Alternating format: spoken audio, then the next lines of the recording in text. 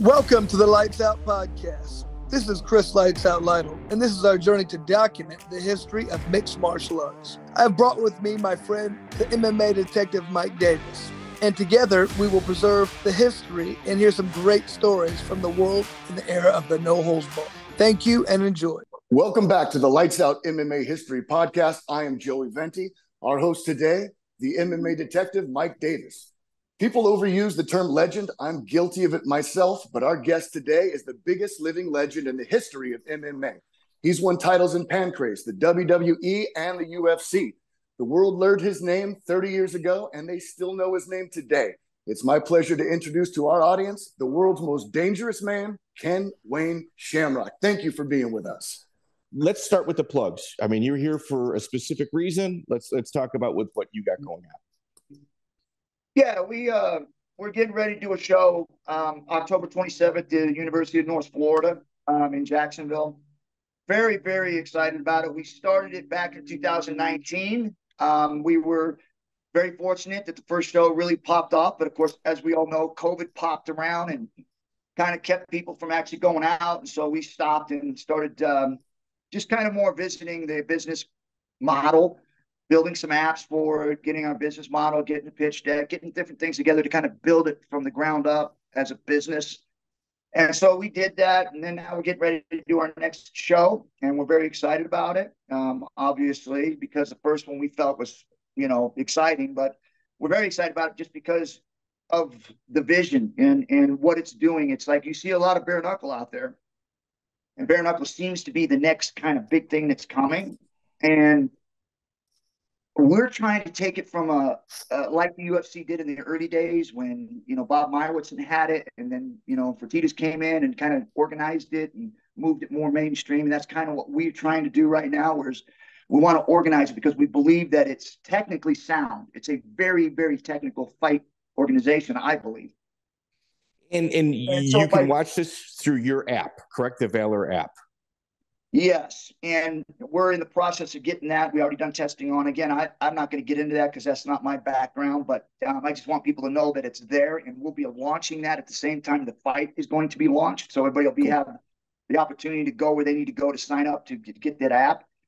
And again, it's Valor Sports, so there'll be not just the bare knuckle, there'll be a lot of other stuff up there. So it'll be a pretty awesome app, I think. And so we look forward to that. But the vision in Valor is different. Like, we got no cages. No ropes, no rings, and no tape. To me is the biggest part, because I felt like early on when they put gloves on guys, I felt like, wow, hey, this is a great idea, protect guys.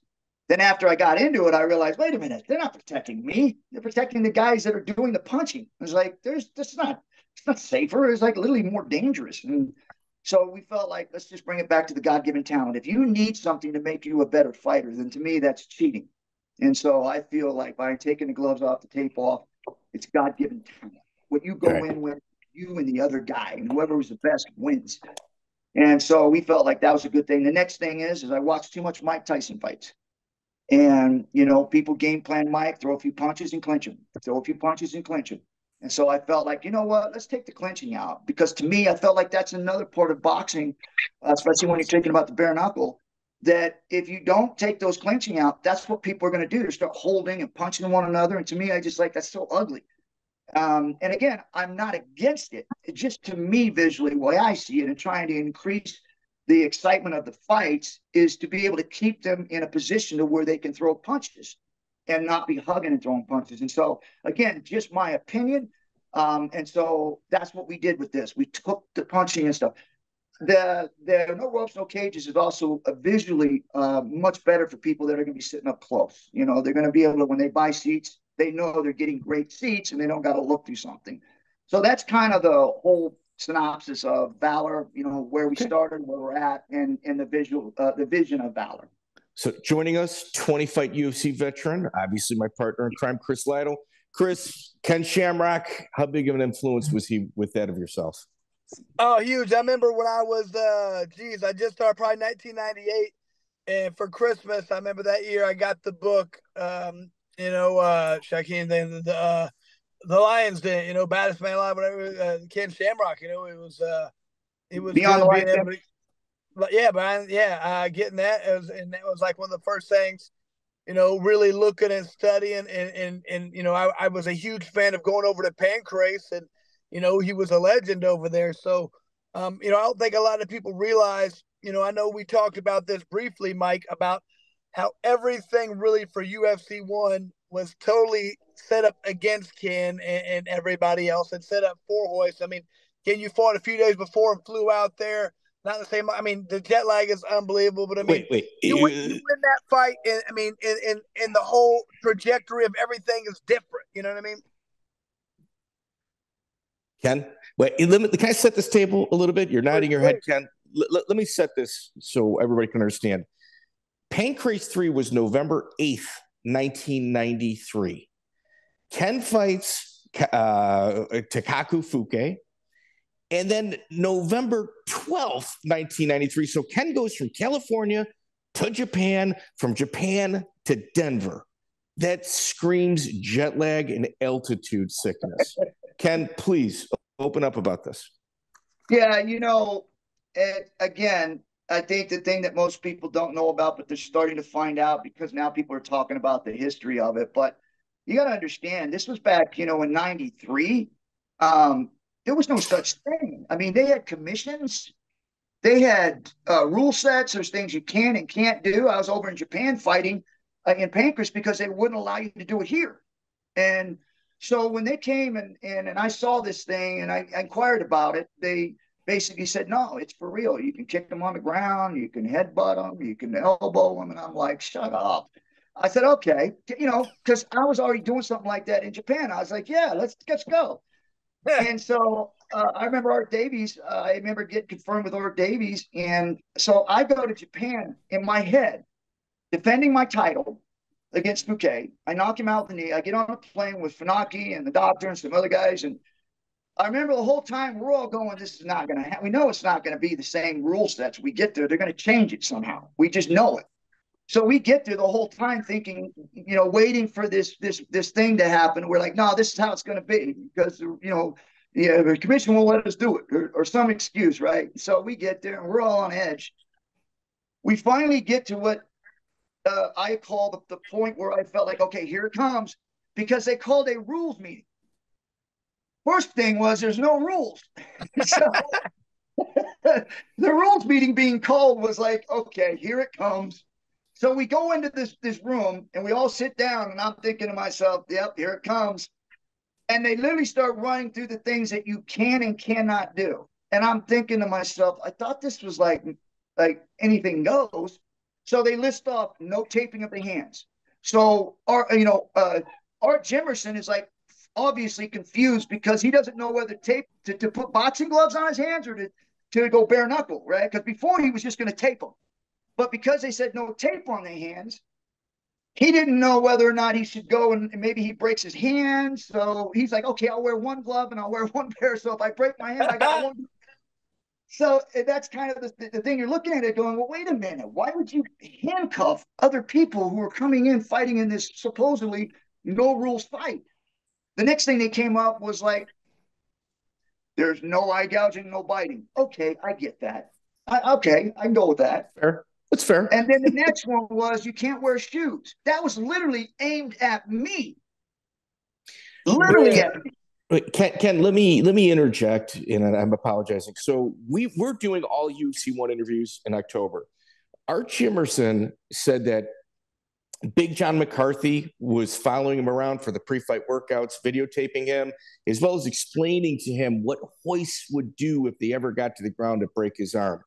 Zane Frazier had Carlos Valente following him around and videotaping. But you were in Japan when they were doing these open workouts. Did anybody from the Gracie Academy come to the Lions Den to kind of videotape you or vet you or follow you around prior to the fight? They didn't need to. They had all kinds of tape on me. Okay. Yeah. I mean, I literally had been fighting over there for almost 2 years. So there was all kinds of tape on me fighting in Pancrase. So they kind of knew what my skill sets were. And by taking my shoes away, I had never been on a canvas without wrestling shoes. In fact, I wrestled in high school. I did well there. I went in, I started fighting at the age of 26 years old. And so wrestling shoes was just part of it. And so when they came and said, no shoes. I literally, like, in my head, which is dumb, but I mean, you know this. Anybody that's a fighter or has got that attitude is like, well, that's not going to matter. I'm still going to kick his ass. So you don't think about those things because you think you're invincible. So in my head, I'm like, yeah, no, that ain't going to stop me. They can do whatever they want to do, think they're going to slow me down, but it's not going to work. Well, unfortunately, it did. It was when I stepped onto that canvas, when I fought Patrick Smith the first time, I had to spin him around. I wasn't getting footing. So when I went to go try to pick him up, my foot was very unstable because it was slick. And so it became a factor. Obviously, you've seen the first fight and then you've seen the second fight. Things were much different. But yeah, it just felt like, you go in there and they build this thing as this. And again, I'm very grateful. Don't get me wrong. I am very grateful because I got to fight and do something I love. But that first setting, when they came in and said it was no rules and anything goes, that is not true. Pretty close to it, but not true, because they did take away shoes and they didn't let guys tape their hands. So Zane Frazier, we had Zane Frazier on, and during the rules meeting, he said he tried his hardest just to kind of ruin it for everybody because he smelled a rat with the Gracies and what they were doing. And he was just he admits that he was like, I was just being problematic just to be problematic. What do you remember about the rules meeting and how it unfolded? It got kind of chaotic. To me, I was never that guy to make noise, not there anyways. In the ring and interviews, I would. But at this thing, it was literally, there's nothing you can do. I mean, you're either going to fight or you're not going to fight, and they're in control. And so when that came down, I just didn't let anybody know it bothered me. I just let it go. There was a lot of guys like Zane and some other guys that were screaming and yelling, there's no rules. Why can't? And a lot of it did it. And listen, whether it would have affected the fight or not, who knows? But when you take away something that somebody's been doing for 20 years, which is tape their hands or wear a glove, and now you're taking that protection away from them, that takes away a lot of your opportunity, especially if somebody's trying to shoot on you, to feel comfortable about throwing a punch, to be able to hit them in the head and still have tape on there to protect it somewhat. And so I really felt like it changed the trajectory, and especially myself, with a lot of guys. Not that I think the outcome would have changed, but I think it would have at least gave it more. I think these fights would have been a little more exciting, as the tapes would have protected the hands a little better, and you would have had probably guys feel a little more comfortable about swinging for the fences. But again, like I said, I don't think it would have, in my opinion, and that's just my opinion, I do not believe that I think it would change the outcome of what happened that night. It's fair. Yeah, that's fair. Pancrase, you had 3 fights in Pancrase prior to going to the UFC, and you also brought Fouquet, your last opponent in Pancrase, as well as the Pancrase doctor. Did you have to get permission to do this? How does that negotiation process start? Well, in my contract was only for Japan. It wasn't international. Like if I was in U.S., I could do whatever I wanted. But I did ask them, and I did show them the tapes. And, they were like, yeah, we're not really excited about this. And I was like, but I really want to do it. And me as a fighter, I'm never content with just sitting on top of a mountain. If I see something that I think can challenge me in a different way, I'm taking it. That's how I got into Pancrase, was because I saw it and I said, I want to do that. That looks awesome. I saw the tape of the UFC with Gracie choking guys out. I said, I want to do that, because it was like that next level. Because that's the competitive guy that's in me. That's who I am, is to compete and challenge myself. But they kind of wanted to keep me in a bottle. Like they wanted to keep me there, and like they didn't want to take a risk of a champion getting beat. And, in my mind, I was like, I'm not getting beat. Who knows he's going to beat? The only one I thought had a chance of even touching me was Gerard Godot, because I knew who he was. I knew he was legit. And I knew that if I got him to the ground, it's over. So, same strategy Royce had. That's the strategy I would have had. Just get him on the ground, game over.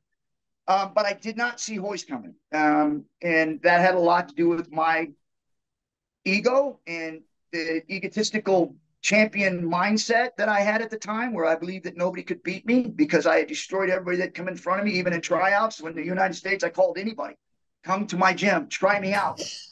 And I was destroying everyone. And all of a sudden, this guy that's 185 pounds comes in and chokes me out. And it's like, wake up call, best thing that could have ever happened to me. Not saying I enjoyed it, but it really challenged me to really be a better fighter.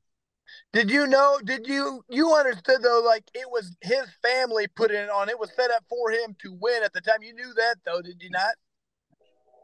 I didn't know it at the time. I really didn't. I didn't know who he was. I didn't know who he was. You guys are both California guys. I figured you at least knew of him. No, I was in Japan. My focus was all Japan and training, and I challenged people from all over the United States for tryouts to come. And I would wrestle anybody that wanted to be on my team. I would bring 12 tryouts. I would roll with those guys because I wanted to get guys that were good. And nobody touched me. And so when I heard this Gracie guy doing what he was doing, I was like, man, I called everyone and no one's been able to touch me. Who's this guy?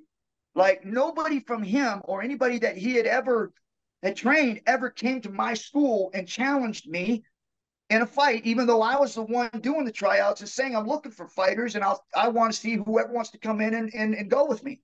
Never had anybody do that. Wow. So Ken, everybody has an instructor. With you, however, it seemed like you were the person teaching, but I have never heard much about who you got your like instruction from. Yeah, that hence the Lion's Den.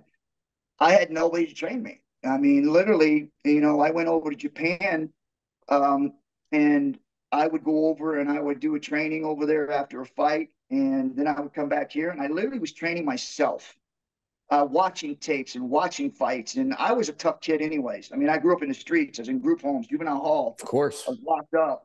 So I learned a lot on how to fight. But I didn't learn how to fight professionally, but I had the heart of a lion or a heart of a champion, because you could beat me half to death and I'd keep getting up until the guy felt sorry or his hands were hurt. Then he'd stop beating on me. That's the kind of kid I was. It's like I was not going to give you the satisfaction of putting me down.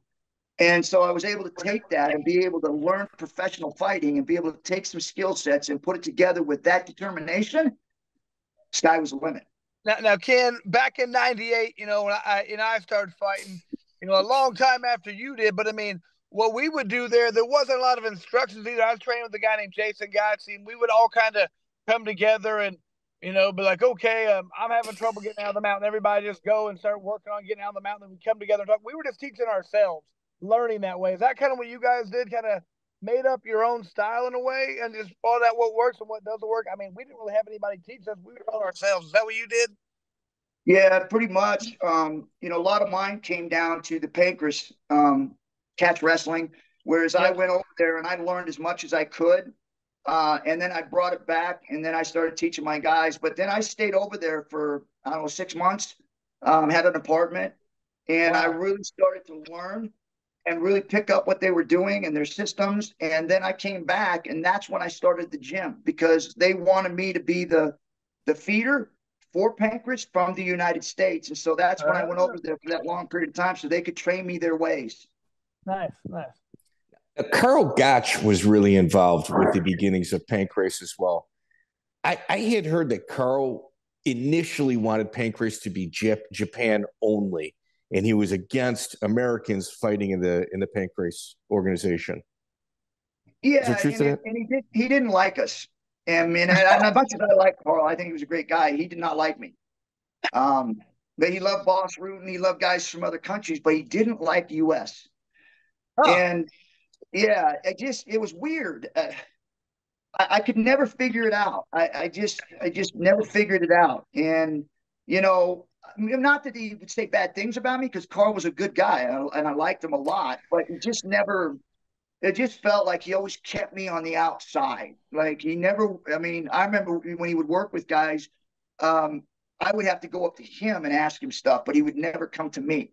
And so it was frustrating. But again, like I said, I don't know why, but maybe it was my attitude, because I wasn't the most, what would you call, humble guy.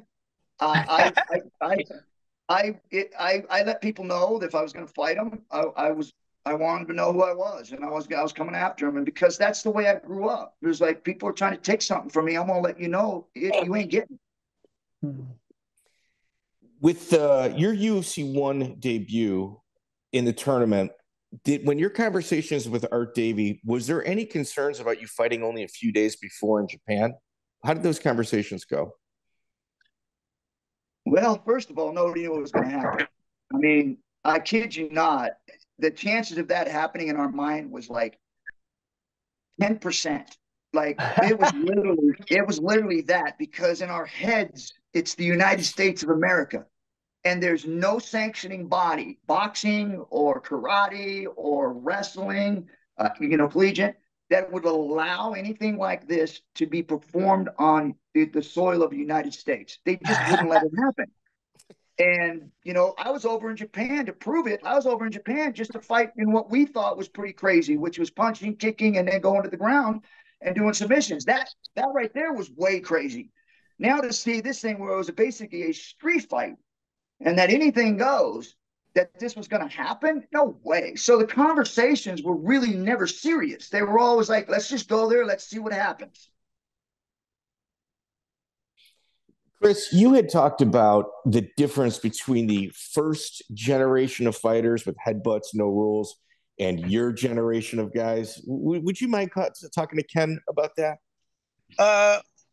Yeah, I mean the old school guys were awesome. Like they were all like really pure fighters. Like everybody was there. There wasn't a lot of money. There wasn't a lot of fame and notoriety. So the people who fought in your era were savages and just wanted to fight. I think that's definitely, you have more athletes now. You have greater technicians, but they don't have the same mindset. I mean, all the old school guys are just a different level of grittiness and toughness, which I appreciate. You know what I mean? It'd be awesome to combine the two, but a lot of the guys now, like you said, somebody like people get like, I have a sore foot. I can't fight in 3 months. I'm like, what? Like you had sore stuff every day when you fought. I just don't understand the mindset. They're probably more gifted athletes, but they're not mentally as tough, in my opinion.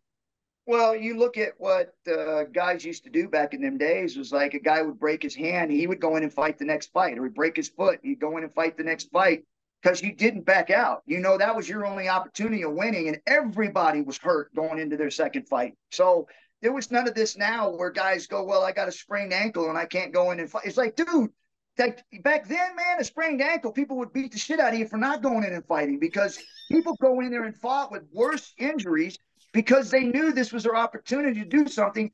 And that shouldn't stop you, in my opinion, shouldn't stop you from going in there and still winning. I won with a broken hand. I beat Brian Johnson after I broke my hand. Yeah. And so I just seen a lot of guys. Gerard Godot, hurt himself in the first fight, went in and won his second fight, and then went in and fought Royce, and all with the injury. I think he had a tooth in his foot. So it's just a different mindset of guys. Again, like I said, he said they're definitely a lot more technical, and there's more money involved and different things like that. So guys are treating themselves more like a business, which is what they're supposed to do. But in our day, man, when you went in and fought, you had the toughest of tough, and you didn't have to worry whether or not you were going to get the matchup that was put out there, because there's nobody was going to step out of their fight and their opportunity. So the UFC is doing a 30-year anniversary. I know they just filmed all of you guys for, a little segment that they're gonna put forward. Do you think it's right that Jason DeLucia and Trent Jenkins were left off of that? I mean, granted, they were an alternate bout, but they fought on UFC 1. Yeah. Listen, I can go to my brother Frank. How in the world is he not in there? UFC Hall of Fame. Yeah. Come on. Really? You got Boss Root in there, and I love Boss. Boss is a great guy. But Boss fought one tournament. One. He's got 2 fights. Frank went in there and destroyed people, and then went on and had a great career after that, and he's not even mentioned. Your corners for UFC 1, Takako Fuke and obviously your father, Bob Shamrock. Was it negotiated with you coming from Pancrase that you would actually have to take them with you as corners? How did that work out? No, that was something we had discussed early on when I was going to do it. Obviously, having that doctor who had always worked on me was really good at being able to make sure my muscles were loose and relaxed, and did a lot of the pin stuff that he would do to help what they call trigger points with the pins and stuff. And I really liked that. So having him there, being able to prepare me, my body to be able to get ready to go in, and especially after you fought once, even though I didn't have time to go back out and have anybody do it. I had very time to change my story. I was like, done fight, then I had to go right back out. So it was pretty crazy on how it worked out. But bringing those guys was something that was already predetermined. We had already made those plans, and, it was nothing negotiated. Again, like I said, it was a Wild Wild West. Nobody really knew anything. It's out of respect. It was more respect than anything. Yes. Wow, that's excellent. Helio Vigio was your referee against Royce Gracie. We're talking about somebody that's a black belt under the Gracie banner. He refereed thousands of jiu-jitsu matches, but in your match against Royce, it seemed like he missed the tap that was right in front of him. What was your opinion of him as a referee and that entire situation? I don't know. When Royce had that choke on and I tapped on that thing, I remember thinking to myself, I just tapped. And I remember trying to pull it off. It was weird because he even to this day tells me he didn't use the gi. It was his arm. And I'm like, maybe everything I remember was all I felt was a gi wrapped on my neck. And I couldn't grab the arm. There was that tightness of a rope around my neck. And so I don't want to argue about it because, like I said, it was a long time ago, and that's what it felt like. Because if anybody gets me in a choke rear naked, there wasn't too many people that could choke me. In fact, there's none because I didn't get choked. That was the only time I ever got in a situation where I felt like I had no hand or arm to grab to literally force it off with my strength, and felt like I couldn't grab anything. And so it is what it was, and if he says it was an arm, that's his. But it sure felt like a rope to me. You were a gentleman about it too. Like you talked about the tap, like you and Royce had that. I'm not going to say it was a confrontation, but it was just like, come on, be honorable. And Ken, you absolutely walked that line in that instance. Well, when he was doing, he was looking at me, and again, this is another thing that shocks me now that I look back on it. Was that when I tapped, and I'm thinking to myself, because it was in my head, like, I just tapped. I just tapped. Like, I can't believe I just tapped to this guy. They're wearing pajamas, walk around wearing pajamas. I just tapped to this goofball. And I remember looking up and the referee saying, go, go, go. And Royce is going, you tapped. And I remember looking at the ref and I was like, I didn't want to say it. And I was like, yeah, I tapped, man. I did tap. And I was so mad because now that I look back on it and I thought to myself, every single time that you watch a Gracie fight and the guy says, I want to go again, or I didn't tap, they say, let's go again. Okay, we'll do it again. Royce Gracie didn't even make a move to say, okay, we'll keep going. Okay, you want to keep going? It was like, no, you tapped. You tapped. Did not want to do it again. All right, so Ken, Jason DeLucia, you guys meet at UFC 1. He goes and trains with you afterward. How would you describe your relationship with him? With who? Jason DeLucia. Yeah, I'd rather not, just because there's things that he did that just, really disappointing. Just very, very disappointing. Okay, moving on. Scott Bessac. He was the guy that initially talked to Art Davie. Scott Bessac, you guys met at the boys' home, I believe. Yeah. How would you describe your relationship with him? Yeah, Scott was one of those guys that had played the NFL, had an opportunity to play, kind of fell short. A lot of it wasn't his talent, because the dude had plenty of talent. I think a lot of it had to do with he was just so aggressive, so intense, that probably at times was uncoachable. But I think he was a tremendous athlete, because I believe he probably could have played. But again, he had that killer mentality where he just wanted to kill everybody, even in football. So he got to me. I had to prove it to him, because I had just come back and I ended up doing something in Japan. And he was like, he couldn't believe that was real. He thought it was fake. And he says, that doesn't work, because it was a triangle choke, a leg triangle choke. And he's like, that doesn't work. And I was like, no, it does. And he goes, no, it doesn't. And I said, okay, I'll put it on you. And then if it doesn't work, you'll get out of it, right? He goes, yeah, okay, yeah, let me see. So I throw the triangle on, and he goes to try to pick me up, and I grab his leg, I trap him, and I squeeze harder. The next thing you know, he's unconscious. Now, this is a 280-pound guy that's 6'6", 280-pound guy, jacked up and telling me that what I do is fake. So he said, okay. And I remember catching him and he goes, let's do it again. I wasn't ready. I was like, what do you mean you weren't ready? I just put a choke on you. He goes, no, do it. I said, okay. So I put him in it again. And then I said, I go, okay, go when you're ready. And so he goes to go again, and same thing. I choked him out again. And then that's when he goes, I want to do that. Scott, instead of, getting mad and throwing, he goes, I want to do that. So I brought him into the gym, and, Scott was one of those kind of guys I had to beat up. I had to literally rough him up so that I could break him down to build him back up again, because I knew even in football, that was his downfall, was that if he didn't have the attitude that he had, where he wanted to just try to hurt and kill everybody, that he would have been a professional athlete. He would have played football. But because I believe coaches felt like he was probably uncoachable, that they just didn't want to deal with it. So when he came to me, that's one of the things I did. And I know people. That's one thing I'm good at, is I'm able to read people, and I'm able to really work with people and bring them to their potential when it comes to sports. And I knew that if I could break Scott down, that I could build him up again and that he would do okay.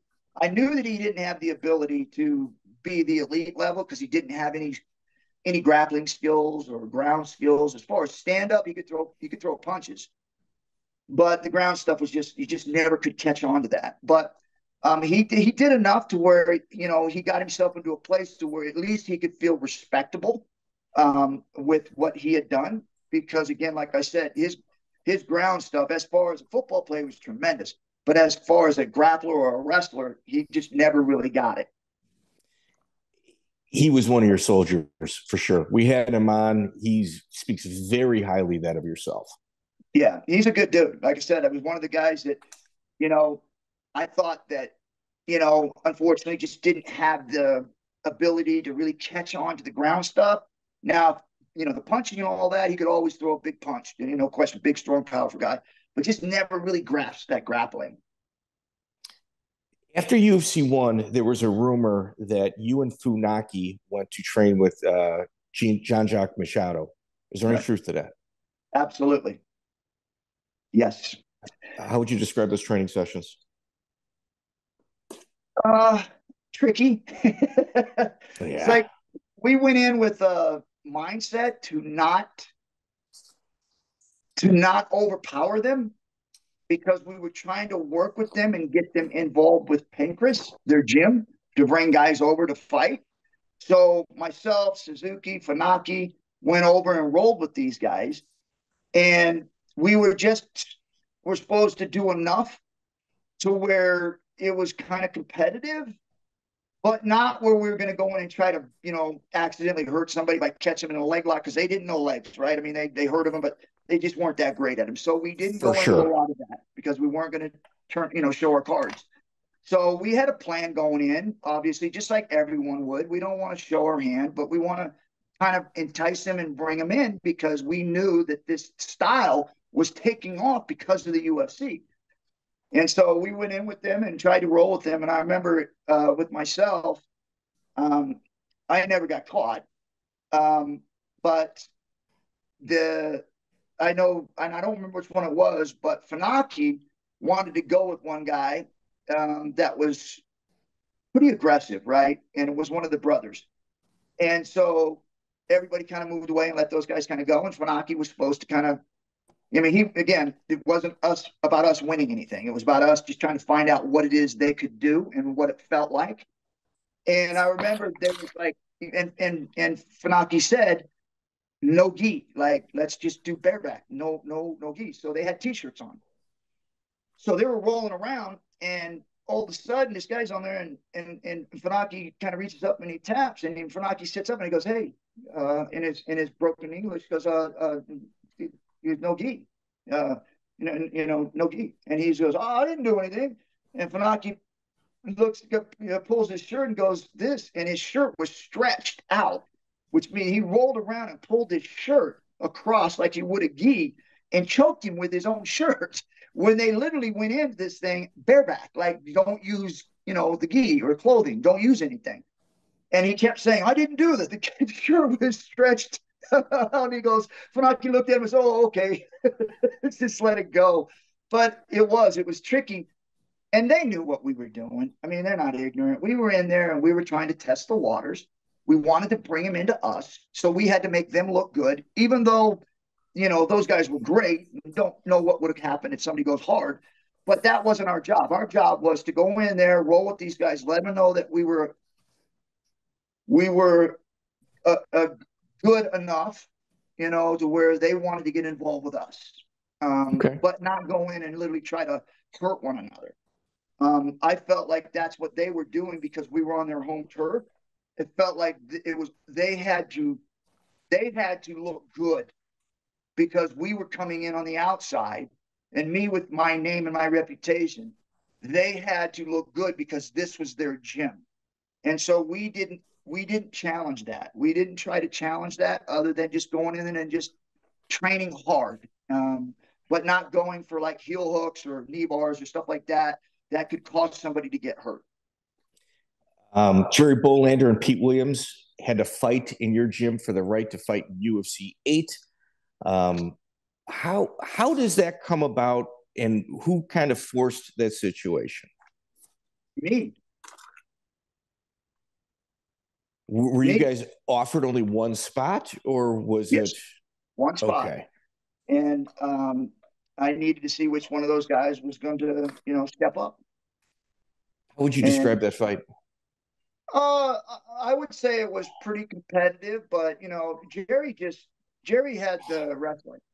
He was just a tough. Mentally, he was much, much stronger than Pete. Physically, Pete, if he would stop letting the mental part of it get to him, could have been great. Had all the skills. He knocked out Coleman. He literally had all the skills, but he mentally he could never get right. Could never just be that guy that goes, I'm going to go do this, I'm going to win it, and nothing's getting in my way. It was always, there was doubt in his mind all the time. And Jerry just was just nails. Just like he's just like a bull in a china shop. He's going to break everything, and not feel any remorse about it. So Jerry was special, but Jerry, the time when he fought, and Mikey Burnett will tell you the same thing. All 3 weeks training up into the Tito fight, we knew that he was done, that Jerry was done. Physically, mentally, he did not want to fight anymore. He literally just shut down, and it just like he didn't want to be there. And he was doing this because he already committed to it. And you could see it in the fight when he fought Tito. He just wasn't there. And Mikey could tell you, because we were standing there before we were supposed to go into that fight with Tito, and he was blank. Wasn't the same guy. Mikey looked at me and goes, man, he's not there. And I was like, I know. Wow. There seemed like between yourself and Frank at the time, obviously there seemed to be a little bit of a tug of war, and Jerry Bolander was the rope. Was there a struggle between you two in regards to being his teacher? Say that again. Okay. So for instance, in one of Jerry Bolander's fights, he was announced as managed by Ken Shamrock, trained by Frank Shamrock. There seemed to be a little bit of like a tug of war in between like Jerry Bolander in regards to who he's training with, yourself or Frank. Is there any truth to that? No. I mean, no. This was probably when I was in wrestling. Yes. Yeah. Okay. Yeah. So Frank was training him. So I was trying to give Frank some credit with me being obviously the manager. So I'm not training him. Frank's training him. So there was the opportunity for Frank to get recognition for that. So just like with Maurice Smith, if Maurice Smith was training Frank, he would be the trainer. So there was no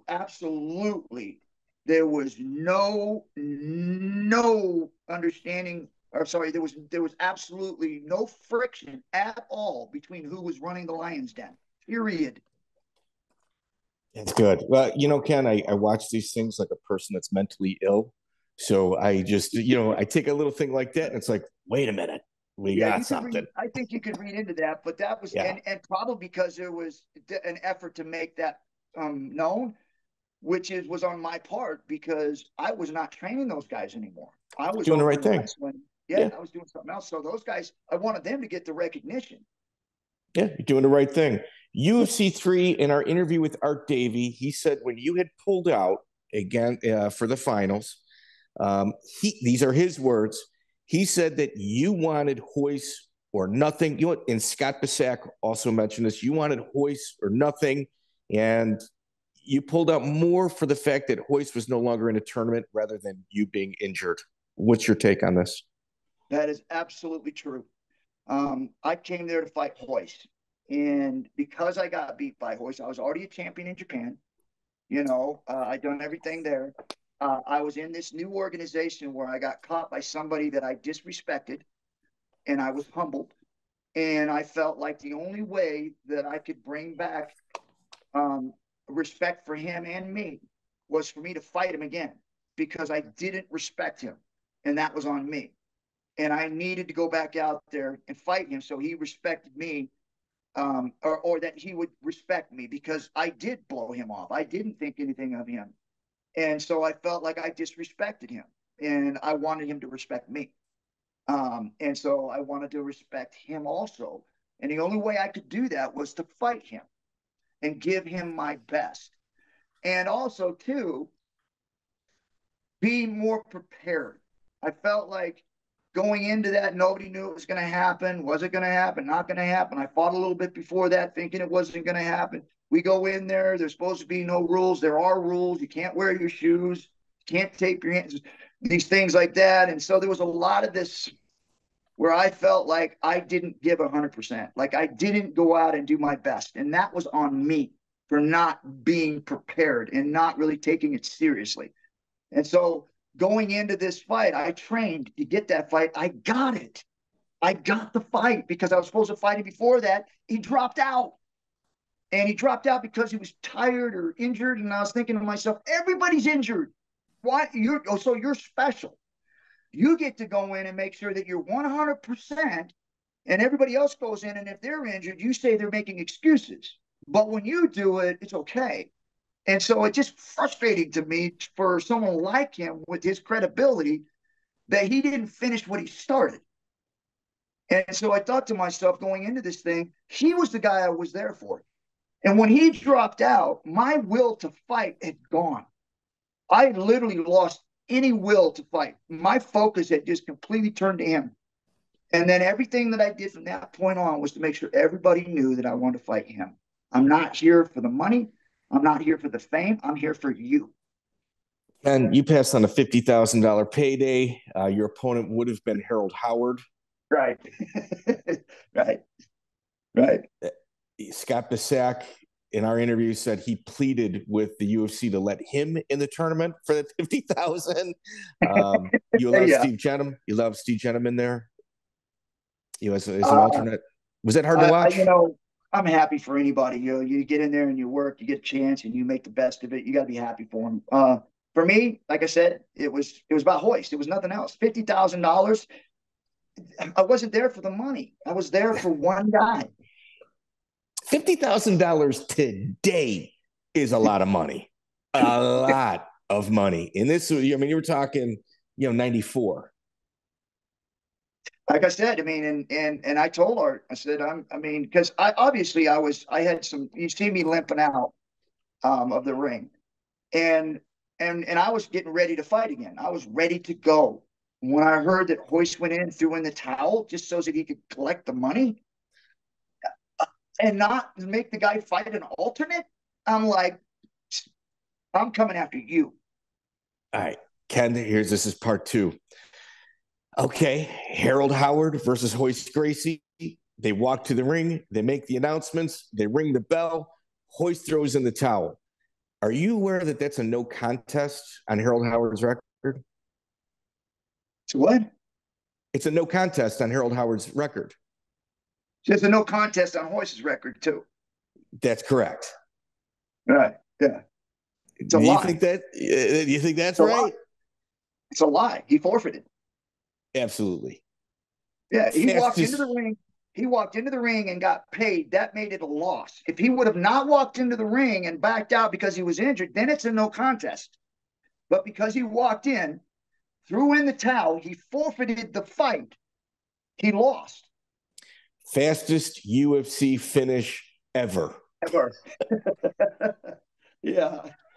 This is my pursuit for justice for Harold Howard. I've got about a dozen of you guys so far commenting on that. That's good. That's good. Yes. We'd also heard that your father, Bob, obviously an incredible human being with not what he did with both you and Frank, but with many, many other people that were in the system. We had heard through our interview with Art Davie that you and Bob really butted heads out of pulling out of UFC 3. Is there truth to that? Yes.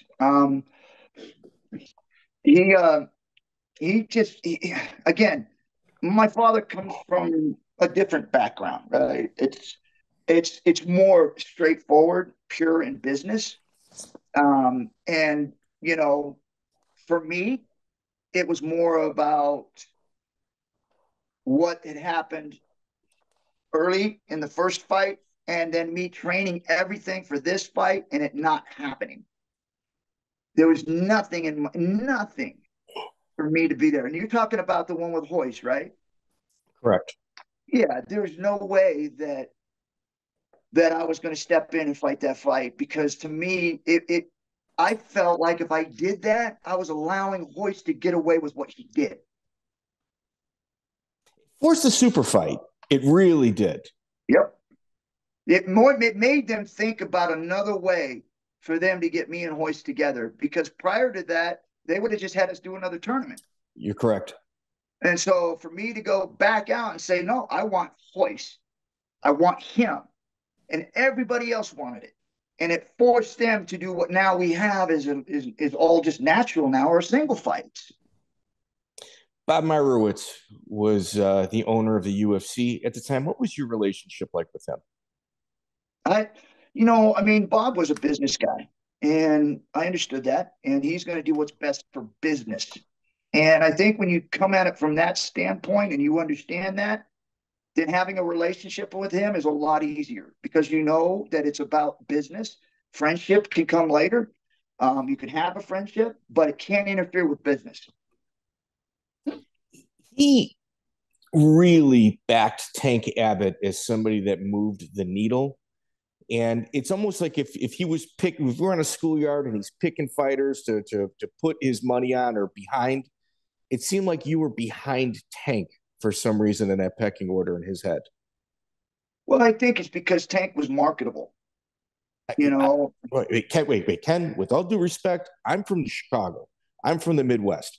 When I saw you UFC 1, and I thought Tank was cool, but I'm like, that's the guy. That's what I was thinking. So I don't understand how you or Bob or anybody else can say, well, Tank was more marketable. I don't agree with that. Well, I didn't say more. I said he was marketable. Okay, for sure. Okay. I think Tank was the new guy on the block coming in, and Bob saw an opportunity that maybe Tank and myself, I don't think he was negating me. I think he saw an opportunity to build somebody up. Unfortunately, every time Tank was supposed to fight me, like when he fought Oleg in the finals, he lost.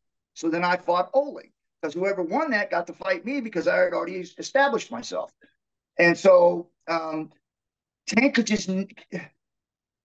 never get over the hump. Like, he could never get to the elite level. He was always that guy that was exciting to watch. He would knock people out, but when he got to somebody that had skills, he would lose. Good promos, good on the mic, but there was a different level of athlete between yourself Unfortunately, if it was pro wrestling, he would be right up there with me in marketing. But because it's not pro wrestling and you had to have the goods, he could never get to that level. Would you guys ever, because he would always call you glam rock and he would throw little shots at you. You never bit on any of that, but did you guys ever have any confrontations at after parties or on the street? No, I think Frank and them did, and they got their ass handed to them, Tank and them. So I stayed out of the after stuff, fight stuff. especially with my fighters and with the group. You know, if I was going to go do something, it was normally with a different group because I was a role model. I agree with that. Other than our own events, I'd bring them in, and we had our own little parties and different things. I would actually organize that for us, not with outside people. One of the best interviews we've ever done on here was one of your former teammates, Tony Galindo. How would you describe your relationship with him? Man, I couldn't even tell you. I just haven't thought about him for years, but I think when things kind of got hard for me, and you know, obviously making the transition from fighting into pro wrestling, and there was a lot of a strain with guys not knowing whether the gym is going to stay open, not stay open, and you know, unfortunately, Tony made some decisions that obviously it's my opinion. So unless you hear the whole story, you can't really take a side to either one. But I just felt like he made some decisions and some moves that were not friendly to me. Okay, that's fair. In your book with Snowden, Ken, it's one of the greatest. Anybody listening to this right now, Shamrock by Snowden is one of the greatest reads ever. It's so brutally honest. What you put forth in there was more than I would have expected. Like the brutal truth that was put to paper is incredible. What was your inspiration in regards to that? Like, why did you allow something like that to come to print, and what was your motivation behind that? Yeah, first of all, I thought he did a great job on the book. Yeah.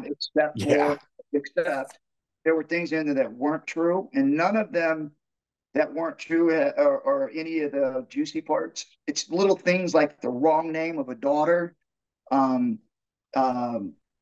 accusations of me hurting somebody prior to a match was just asinine. Stuff like that. None of the other stuff that, you know, gets deep, all that stuff's true. You know, it's just those little things like that if he would have let me proofread it, he just put it out and didn't let me read it before he actually published it, which I thought that was our agreement, that I would be able to at least confront anything that I didn't believe was true, because I'm the one that gave him permission to go and talk to Guy and Trey and Alex and all these guys. I gave him permission, and they called me asking if this is what I wanted. And I said, tell him the truth. They had all the truth. And so he wouldn't have got any of this without me saying, tell the truth. The only problem is some of the things that he put in there were guys like Jason and like Galindo that had fallen out with me, that had said things in there that were more favorable to them than to me. And so those are the things where I felt like you didn't give me a chance to confront those and prove them wrong or right. Other than that, I thought the book was awesome and it was great. Or even a different angle. Like, all right, that's his view. Let me give you my perspective. Exactly. Right. Well, no, and it's not, because one of them was just a straight up lie. I mean, it was a straight up lie. I never hurt anyone going into a fight. Never. Huh. At UFC 6, Pat Smith gets jumped in the elevator by Paul Herrera and Tank Abbott. You were a witness to that. I don't remember it. Okay. They said that you're the one that helped kind of break it up. Police got involved, but okay, that's fair. That's fair. Your Olympic wrestling trials, was it 1988 or 1992? I've got two different dates on those. 88. What happened there? I went in, me and my friend Lance Hill, who I'd bounced in clubs with here in Reno. We were out drinking and having fun at night, and then all of a sudden we heard about these trials that were here in Reno. And so I said, yeah, I used to be a pretty good wrestler. You know, I broke my neck, but I was undefeated my senior year, and I would have had a great chance of winning state, in my opinion. I was undefeated. Ended up breaking my neck, and you know, kind of just talking about the old stuff. Now this is probably 4 or 5 years out from me breaking my neck in high school. And so Lance said, "Hey, we should go do it. It's open." He's like, "Anybody can get in." And I looked at him, "Shut up." I said, he says, "Well, I wrestled." And I was like, "You wrestled?" And he's like, "Yeah, I did." I said, "Okay, you want to go do it?" I said, "We can just walk in." He said, "Yeah." So we go in, walk in after we've been out most of the night, walk in, pay our thing, do the ways, jump in. And I remember my first one was a guy from Syracuse. And I'd never wrestled freestyle. Like, I'd never wrestled freestyle. Mine was always collegiate. And you know how they do leg ties and rolls and you know, taking someone down is only one. I didn't know. I just went in and did it. So I picked the dude up, I slammed him, and I remember pinning him in 30 seconds. Literally just stuck the dude. Next guy goes out. I wrestled this dude. I beat him on points. There's a break in between. And so Lance does his, and of course he gets me beaten the first one. And then I go out and I go against, I think, and I don't correct me, but I think it was Bill Shear. I think he was a 198 pounder or something like that, 198 pounder. And I remember going in and I didn't know anything about any of these guys. And next thing I know, I'm getting just flipped like 3 times in a row. Wham, wham. Because I remember going down. And as I went down, I literally went to because collegiate, right? So I ended up trying to get on all fours and stand up. And when I did it, next thing I'm in Mayor. And in collegiate, you can't do that, right? You can't, you know, stick a guy on his head. And I remember he did this like 3, 4 times. And the next thing I know, guy's getting his hand raised. And I'm looking around going, what happened? What are you talking about? He didn't pin me. He attacked me. And I literally was like standing there confused, like, what just happened? You know, Ken, nowadays in wrestling, jiu-jitsu gives a lot of the wrestlers funk. It gives them like the ability just to kind of be a little bit funky. Right. And you can see how somebody like yourself could probably beat people with better accolades than yourself at wrestling because of your shoot fighting funk. Right. Yeah, it's awkward. It's different. Yeah, it's a look that they're not going to get in the gym. Mark Coleman went and trained with you. There are rumors that you got a takedown against him. Is there any truth to that?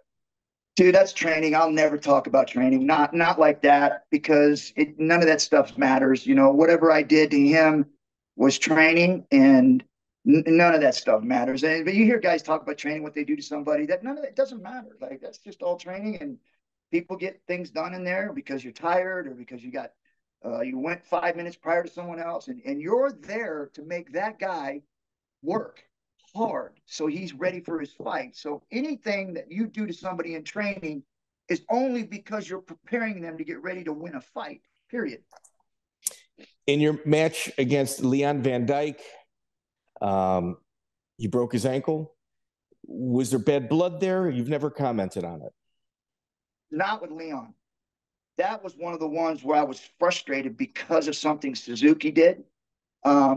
Where he popped my knee, and I was frustrated because it felt like something extra. And so after that, I went on a rage, and just started going after people. But that one there, it wasn't on purpose. It was just because when he reached up to try to pull or roll, he kind of rolled into it, and it broke. And it wasn't, like I said, that was not intentional at all. Okay, like you said, me looking at those fights now, I try to read into things. I figured it was a direct message to Bas Rutten or something like that. I would never do that to someone like Leon who didn't have the skill sets to compete with me. I wouldn't do that. I just wouldn't do that because he didn't, and not to put him down, but I was just so much more skilled than him. You know, and Boss was so much more skilled than him. You know, we were two of the better guys, and I wouldn't do that to somebody. And so that whatever that was, you put that out, because there's just no way I would do that to somebody. It's just an accident. I mean, it's a fight. Things happen in fights, and it wasn't like it seemed like it was so quick that it was just like maybe across the finish line before even you expected to do that. Well, and you get somebody like him who is a really strong kid. He doesn't look it, but he's very, very strong. And so you got a leg that's just really strong, and you're trying to turn it. And some, you can feel some of them that are weaker than most, but his was like friggin' iron. I mean, like, he had strong limbs. And so when I was cranking that thing, I was trying to get it to turn enough so he tapped. And then you know, it broke. But again, like I said, it wasn't something that I ever thought about doing on purpose. Okay. Um, with your fights in Pancrase, I'm going to list some fights. Shamrock versus you, Shamrock Funaki 2, Shamrock Suzuki 1 and 2, or any of those works. No, I just, those are business, man. I'm just not going to get into those. Fair shake. It can't get absolutely fair shake. It was a different world back then. Absolutely. Did you ever roll with Gokor? I don't remember. There is a famous incident at King of the Cage where you met up with Mark Hall in the bathroom, where you had security outside of it, Vernon Tiger White and Tony Galindo. Do you care to open up on that? Yeah, Mark, and I don't know what got into him, but I always liked Mark. I thought he was one of those guys that overachieved. He had some disabilities. He overcame those. He was a fighter, and he wasn't afraid of anything, and had all the right, traits, and just felt like a good person. And then he calls me one night because of some fight that he's supposed to have, and he wants me to fight at it, and I just not going to do it. And he threatens to burn my house down and kill my wife. And I'm like, where did this come? Like, it went from this one guy to this complete cycle. And I just, me, I don't bite into it. I just hung up and, I'm not going there, and just blew it off. Like, I'm not going to deal with him. And I remember myself and a few of the fighters were going to this fight that we had outside of San Diego. And I remember as I was driving there, and I had a few guys with me, I don't remember who called me, but somebody called me, either Guy or Vernon, or somebody called me and said, "Hey, Mark's here, and he's talking all kinds of smack. Like, when he sees you, he's going to do this, he's going to do that." And I'm laughing. I'm going, "Are you serious?" And they're like, "Dude, I'm telling you, man, he's out here just talking." And I said, "All right, well, I'll be there in about 45 minutes. And I said, "We'll figure out what goes. So I get there, and immediately as I come in, the guys know I'm here, and they all come up to me, and they go, "Hey, man, he's down there in the hallway near the bathroom." And so I start walking that way. And as I'm walking that way, we get to the hallway, and I look over, and Mark's there. And I go, "Hey, Mark," I said, "I hear you got something you want to say to me." And all of a sudden, he has two of his guys that start walking behind us, because I'm going to bring him down the hallway. I said, "Come on down here and we can have a talk."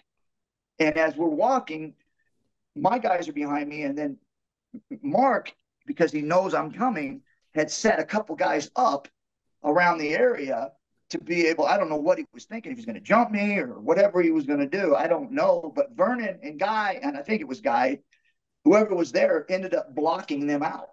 So that as me and Mark were walking, the crowd stopped. And it was just me and Mark walking behind these two doors. And as Mark turned around, he realized there was nobody there. It was just guys standing there watching, and his guys weren't there. And I remember all of a sudden things just kind of changed for him. Like, all of a sudden, the world that he thought he was going to be in had severely changed.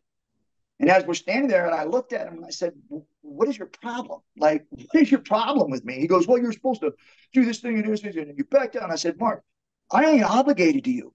I said, "I did that as a favor, and I can't do it because I have other things that came up. It's not my responsibility to do something for you." And I wasn't even getting paid for it. I was just going to go do it as a favor at his fight. But then I started hearing things of some of the fights that he had, and some of the antics they were doing. And it just wasn't my thing. I wasn't going to get involved with that, with, topless girls and all that other stuff that they had going on, stick fighting. It was crazy war stuff inside of a cage. And I was like, "No, I'm not doing that." And so he got all pissed off because I wasn't going to show up, and threatened to burn my house, do all this stuff. Now we're here at this place, and I've got him standing there in the hallway with everybody being blocked off by my guys, and everybody standing there watching. And I'm looking at Mark, and I'm saying to him, "You need to step off, just back off." And he looked at me and he goes, "Well, I can't do that." He says, "You disrespected me." And I'm looking at him, "What the hell are you talking about?" And as he, and I'm, like I said, I fought for a long time, so I know people's reaction. And so he starts to turn his shoulder. As he's standing in front of me, he turns his shoulder sideways. And I remember peripheral, I'm looking at his body, and his hands are down to the side, and I see his hands ball up on the backhand as he starts to ball his hand up. And I'm like, is he actually going to try to hit me? this dude has got to be freaking completely psycho. And so as he balls up his fist, he goes to swing at me, and I just see it. It's like slow motion. He goes to swing at me, and I just, right from where I'm standing, just like, bam, popped him right in the face, drops to the ground. I literally just smash his head about 4 or 5 times into the wall, and I walk away. And all of a sudden, ambulance comes. They pick him up. They take him away. They put him in ambulance. They take him to the hospital. He tries to sue me. And I just said, okay, I'll tell you what. Why don't you guys, because it, it's at a casino, the fight's at this casino. I said, why don't you guys go ahead and take a look at the footage, and you tell me whether or not he has a case. And so they looked at the footage, and as sure as shit, they saw he went to take the first swing, and I beat him to it. Period. Game over. Wow. Rickson Gracie. Real quick, Ken, I just want to say I went to a couple of Mark Hall shows myself, and you not attaching your name to it, that was a solid move. That was a good move on your part. Yeah, and it wasn't like I had anything against Mark. It's just I heard the shows he was putting on, and I was like, I can't do that. I was at one that had a 300-pound woman fight at old guy. So, yeah, you don't want your name on that one.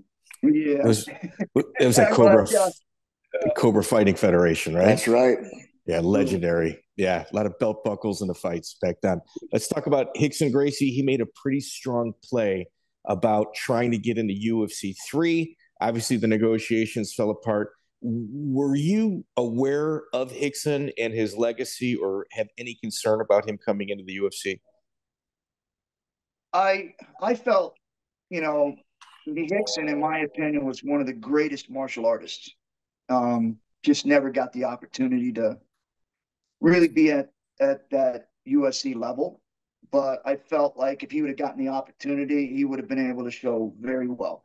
I think that, obviously, as my skills got developed more and more, I felt like I would have been a great matchup for him. Yeah, no, I know that he was kind of toying around. I know he went to Japan rather than being in the UFC. I was always surprised that you or anybody from your gym never really matched up with him, especially in California. He was pretty picky on who he fought.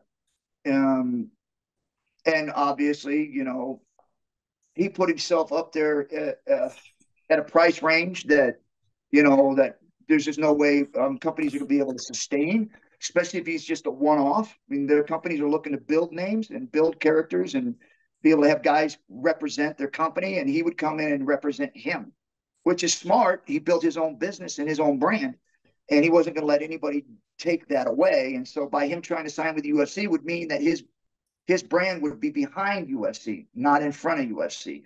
And that's why he never really got the opportunity to fight for these bigger organizations, because it was going to be his brand, and it was just a one-off. He would fight one time, and then he'd leave.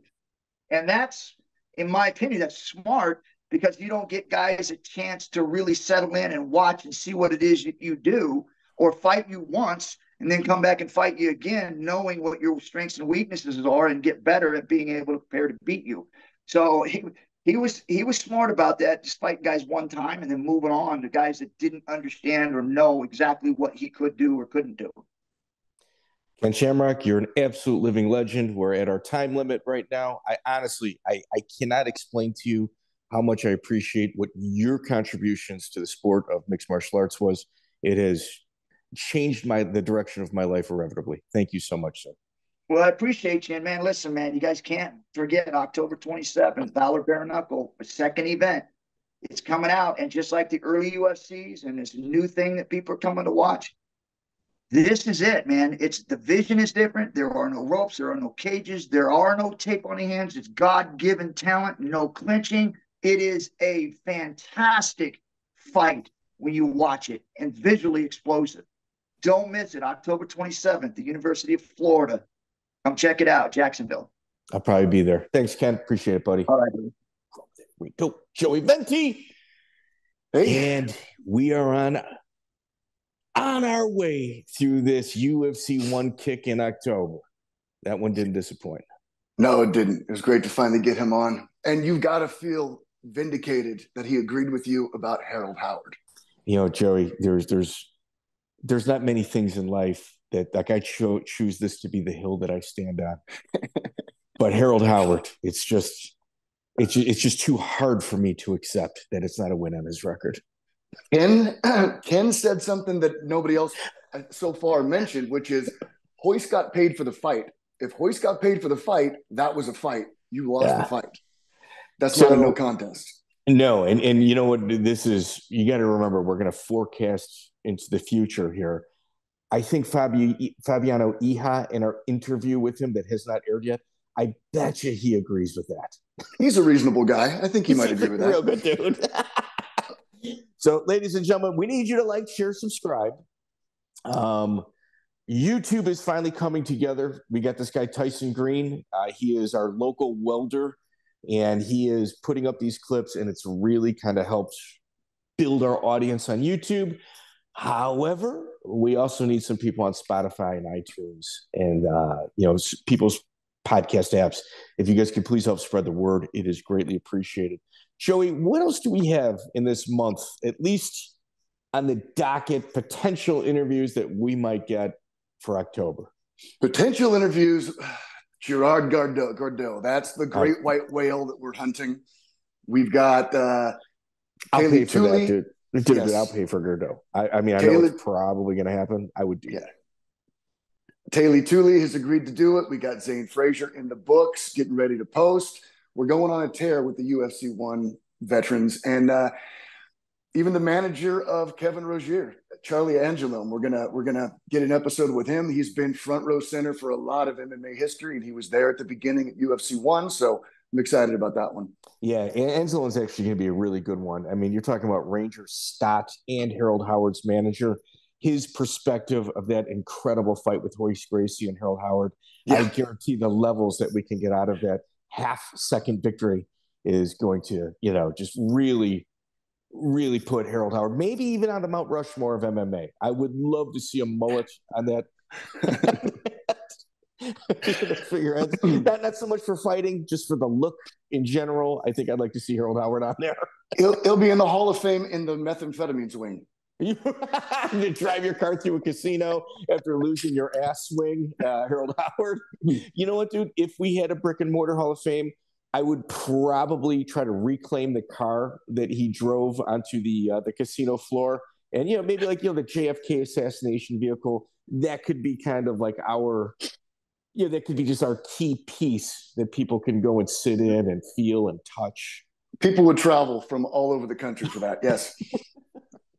Hey, I've got a plug before we please. All right. If you're in the Los Angeles area, Pasadena Fight Academy, it's run by a professional fighter, Savant Young. He's been a guest on our show. They do all levels, from kids programs to people training to be professional fighters. Check them out. Pasadena Fight Academy. I also do color commentary. I do play-by-play for Ignite Fights. We got a few events coming up. We're located in the Midwest. We do Indiana, Iowa, Minnesota, Illinois. I think we're going to delve into Wisconsin as well. So I'm pretty busy with them. If you guys like regional MMA, I'm a huge fan of that. I'd rather go see that than a live UFC. So, I mean, I'm at those probably 2-3 weeks out of the month as well. So please Ignite Fights. That really helps as well. Joey, anything on your end? That's it. Pasadena Fight Academy. I forgot to mention, you get to train with Herb Dean. He's there twice a week. So you will bump shoulders with some UFC royalty there. So Joey, when are we getting Herb? Well, probably right after I dog sit for him when he goes on his next road trip, because then he's definitely going to owe me a favor. I've never asked him for a favor, but I'm cool with exchanging favors. So we will get him on for sure. Dude, you better make sure that dog just eats the prime, dog food while he's I love his dog. I love Herb, but I like his dog possibly more. So it's going to be fine. and he's well aware of that. That's good. That's good. Joey, in all honesty, man, dude, thank you so much for all of your help helping put this together as well. This UFC 1 October. So far, so good. We got 3 in the can, hoping to get 2 more. And if we can get 4 more after this, if we can get 7 in total, we can bring it up to November 12th, which is the actual 30th anniversary date of UFC 1. All right. Exciting stuff we're doing. Check out the full interview on iTunes, Spotify, and all major podcast platforms.